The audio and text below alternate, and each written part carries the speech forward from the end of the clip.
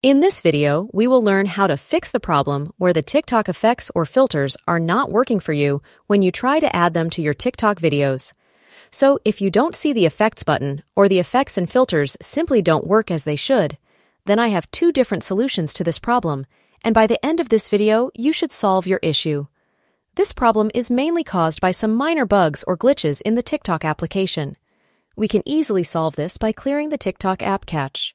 We can do that by going over to our TikTok profile, and now we have to go to our settings.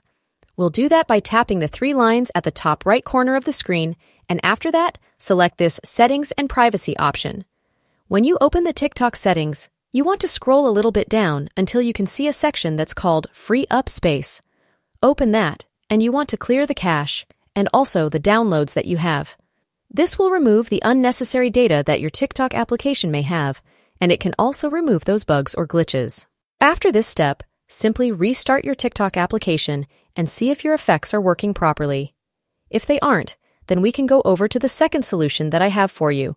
You want to exit the TikTok application, and then we'll go over to our phone settings.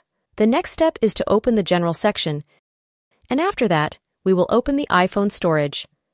This will open the list of all the apps we have installed on our iOS device, and find the TikTok app on this list. You will see this Offload App button, and you want to click on it. When you offload an app, the app itself is deleted, which clears local storage. But the app documents and data are still saved locally on your iPhone. This is going to refresh your TikTok application and clear some data that may cause the glitches or bugs. After the app offloads, you can simply reinstall it and wait a couple of minutes until TikTok is installed once again on your device. This is going to update the app to the latest version, and it will give it a fresh new installation.